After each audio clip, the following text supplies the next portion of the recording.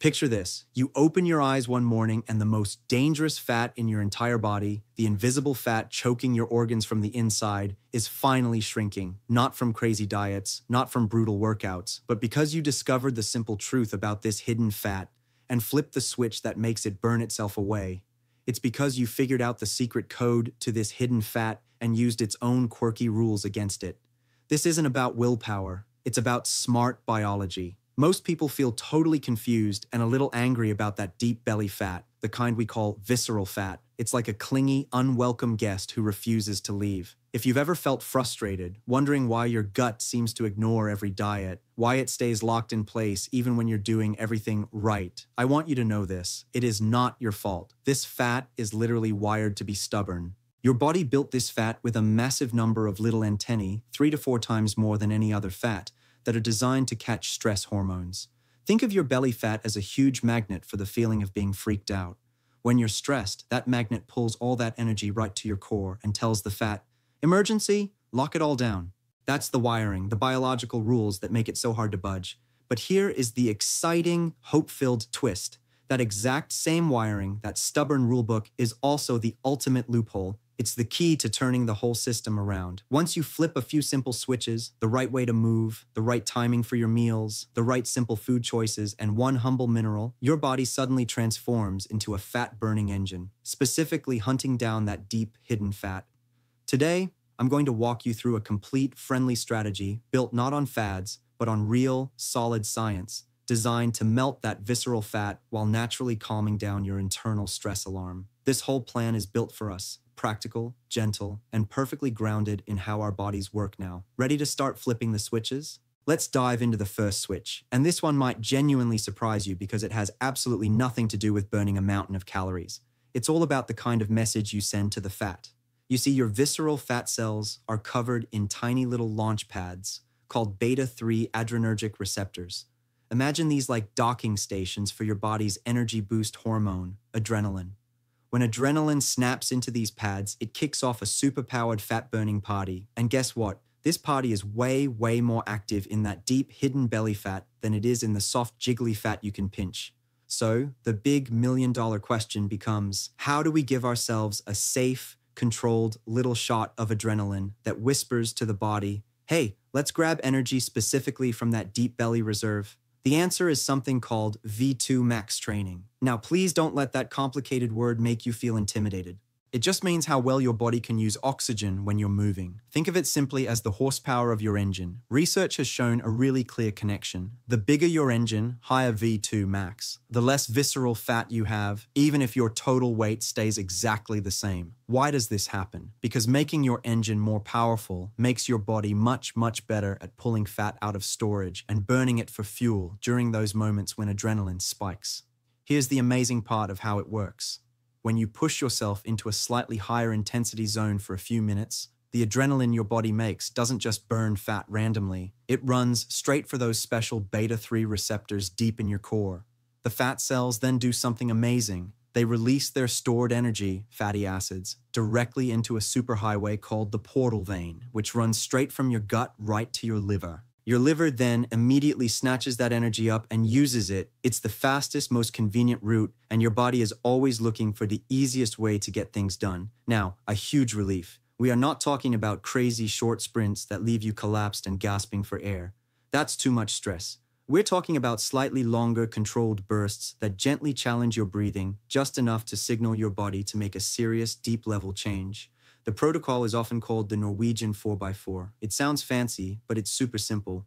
You warm up, and then you do 4 rounds of 4 minutes, where you are working at about 85 to 90% of your maximum effort. You should be able to talk, but only in short, choppy sentences. In between those 4-minute bursts, you take 3 minutes of easy, gentle movement to recover. You can do this on a stationary bike, on a rower, walking briskly uphill, or even just marching in place if that feels right for you. Do this 3 times a week. That's it. You're giving your body a perfect little dose of adrenaline, lighting up those receptors, and basically training your system to grab fuel from the visceral fat. And because you're not totally pushing yourself over the edge, you avoid flooding your body with stress. You're building adaptation, not exhaustion. This is especially vital as we get older because our bodies desperately need that time to recover and rebuild. Remember, A little bit of stress triggers growth, but too much stress just breaks us down. The Norwegian 4x4 hits that perfect restorative sweet spot. But even with adrenaline firing and those fat cells getting ready to open, there is a second major lock on your visceral fat. And this lock is totally controlled by when you eat. Let me explain. Think of insulin as the ultimate storage policeman. Its main job is to tell all your cells, especially your fat cells, to bolt the doors shut and keep all the energy stored inside. And guess what? Your deep belly fat is incredibly sensitive to this policeman. That means every single time you eat something, your insulin goes up and the fat burning process completely switches off. It doesn't matter how clean your meal is. It could be a plate of beautiful vegetables and lean chicken. If your insulin is high, those fat cell doors are locked tight. But when you fast, even just for a few hours longer than you're used to, the level of the insulin policeman drops. And that drop is the single most powerful signal to your fat cells that it's time to finally open the doors and release the stored energy. Short-term fasting also boosts a crew of workers inside your fat cells called hormone-sensitive lipase, HSL. These HSL workers are like a demolition team. Their job is to break the big chunks of stored fat, triglycerides, into smaller, more flexible fatty acids that can easily slip out into your bloodstream. And here is where the excitement builds. As the insulin drops after you stop eating, a friend hormone called glucagon starts to rise. Glucagon teams up with adrenaline, that same energy booster we talked about earlier. Together, they activate the HSL demolition team, and the fat cell starts emptying its reserves. Because visceral fat sits right next door to your liver, those fatty acids get dumped straight into that portal vein superhighway. Quick trip, immediate use. Your body is smart, and it taps into its most conveniently located fuel first. So, what does this look like in your everyday life? It is so much simpler than you might imagine. Just aim to finish your last meal of the day around 7 or 8 in the evening. Then, simply don't eat again until 11 a.m. or noon the next day. This is called a 16 to 8 fasting window. 16 hours of not eating, 8 hours of eating. For most people, this just means gracefully skipping breakfast. And for many of us, especially as we get older, this can feel surprisingly easy once your body gets used to it because you sleep through a huge chunk of the fasting time. During this fasting window, you absolutely must stay hydrated. Water, herbal tea, black coffee, if you like it, all totally fine. You can even sip on an electrolyte drink, provided it's free of sugar and artificial sweeteners.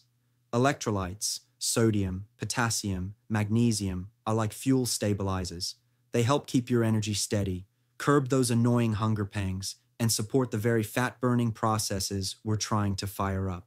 A drink with around $1,000 of sodium, 200 milligrams of potassium, and 60 milligrams of magnesium can make the fasting period much more comfortable. It's not mandatory, but it's a fantastic tool to keep in your pocket. Now, with insulin lowered and those fat cell doors finally open, you'd think we'd be all set. But there's a sneaky third hormone at play, one most people never think about in relation to fat, and it's one your fat tissue itself is actively producing. Believe it or not, your body fat is not just a passive storage locker. It's actually an active hormone-making organ. And one of the most problematic hormones it produces is estrogen. Specifically, your visceral fat has a machine called an enzyme, aromatase. This enzyme has a terrible habit. It grabs androgens, like testosterone, the hormones that help you keep muscle and energy, and forcefully turns them into estrogen. And this creates a truly vicious cycle, a real source of anger. The more visceral fat you have, the more aromatase you produce. The more aromatase you produce, the higher your estrogen climbs. And higher estrogen levels essentially send a message to your body saying, store more fat right here. You are literally feeding the fire. If you've ever wondered why someone who drinks a lot of beer, which is highly estrogenic, tends to develop that classic beer belly, this is the biology at work. It's a feedback loop that feels impossible to escape unless you know exactly where to jump in and stop the process.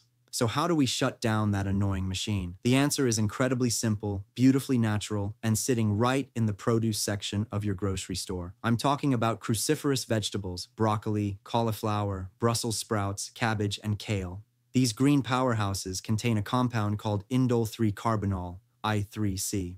When you eat them, and your body digests that compound, it transforms it into something called diindolylmethane, DIM. And DIM performs a truly remarkable feat. It helps your liver process and get rid of excess estrogen in a much healthier, less potent form. Even more fascinating, DIM encourages your body to form what we call good estrogen, 2-hydroxyestrogen, while reducing the formation of the more problematic, potent form, 16-alpha-hydroxyestrogen, especially a problem for men. So by simply eating just 1 cup of steamed or lightly roasted cruciferous vegetables every other day, ideally with dinner, you are actively interrupting that aromatase cycle. You're giving your body the cleanup crew it needs to clear out the excess estrogen and kill the signal that's telling your belly to store more fat. Now, if you are a man dealing with very stubborn, frustrating belly fat, and you want to go a step further, there is an herb called tonkat ali that acts as a gentle aromatase inhibitor. It's been studied for its ability to help balance that testosterone to estrogen ratio and even reduce cortisol, which, as we'll see in a moment, is deeply tied to visceral fat. It's not essential, but it's another powerful tool in the shed if you're looking for an extra edge. But even if you manage your insulin, even if you balance that estrogen, there is still one more devastating loop running in the background, and this one might be the single most powerful of all. Let me take you inside the fat cell for one last peek. We already talked about how visceral fat has more stress antennae, cortisol receptors, than other fat, but it gets even wilder. Visceral fat is loaded with an enzyme called 11-beta-hydroxysteroid dehydrogenase type 1. Don't worry about the name. Here is its evil job. It grabs inactive cortisone, a quiet form of cortisol floating harmlessly in your blood, and reactivates it into potent, fat-storing cortisol right inside the fat cell itself. Let me make sure you heard that. Your belly fat is literally a tiny cortisol-generating factory. It is creating a constant, loud, amplified stress signal that tells your abdomen to store more fat, even if you feel completely calm and unstressed on the outside. This isn't just fluffy motivation, this is documented, real biology. Your visceral fat is actively working against you 24 hours a day unless you physically break the loop. So what is the simple, kind, and powerful answer to breaking this cortisol loop? The answer is magnesium. Magnesium is a non-negotiable mineral for this entire process, and honestly, for so many parts of healthy aging. It acts as a natural relaxant for your entire nervous system. It has a powerful calming effect. Specifically, it gently regulates your body's stress command center, the HPA axis, hypothalamic pituitary adrenal axis. When your HPA axis is calm and gentle, your stress glands produce less total cortisol. And when there is less cortisol floating around, that reactivating enzyme in your belly fat has less raw material to work with. You are essentially starving the supply chain. I strongly recommend supplementing with somewhere between 300 and 500 milligrams of a highly absorbable form of magnesium every night. Magnesium glycinate, magnesium threonate, or magnesium malate are all excellent choices. Take it right before bed because it also helps you get deeper, more restorative sleep. And sleep, of course, is when your body does its most important work of repair and gentle fat burning. But don't stop there. Just add 5 minutes of box breathing before you close your eyes. Breathe in for 4 seconds, hold for 4, breathe out for 4, hold for 4, and repeat. This simple, easy practice further calms your nervous system, lowers your baseline stress, and reinforces everything the magnesium is doing. It's not mystical. It's a powerful, free tool that works perfectly with your biology. Now, all of this, the adrenaline trigger, the insulin switch, the estrogen control, the cortisol break, it all works beautifully together. But there is one final single variable that can override everything and bring a wave of fear or failure: hunger. Because let's be real and honest with each other.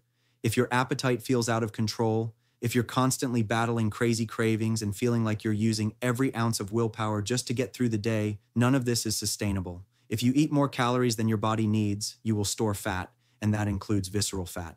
But here is the joyful good news. Hunger is not a failure of willpower. It's actually a problem of brain chemistry, and there is a simple, easy hack that gives you back control. It's called a protein preload. 20 to 30 minutes before your largest meal of the day, consume about 25 to 30 grams of fast-digesting protein.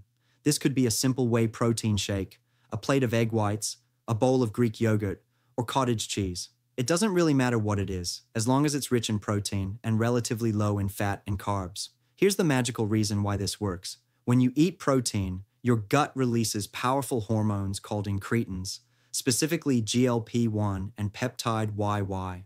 You've likely heard of GLP-1 recently because it's the exact same hormone targeted by those popular weight loss medications, but your body makes it totally naturally in response to protein.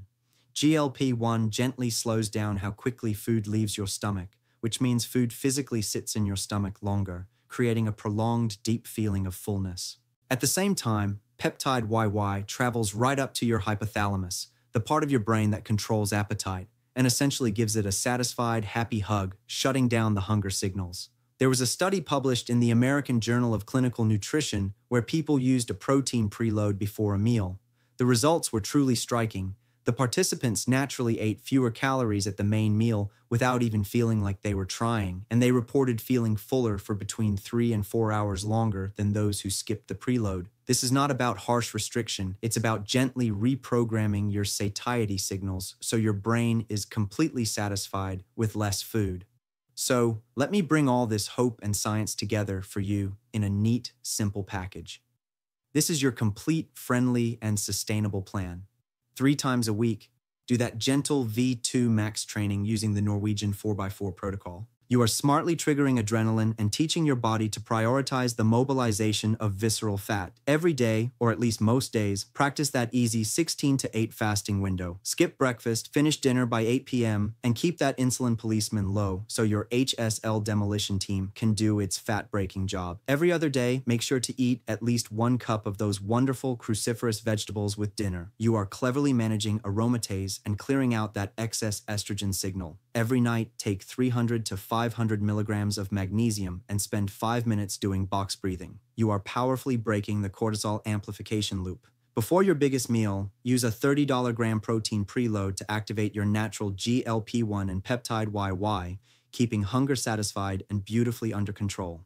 Tell me which of these simple switches, the gentle exercise, the fasting window, the vegetables, the magnesium, or the protein preload, are you going to start with today? I'd genuinely love to hear your thoughts.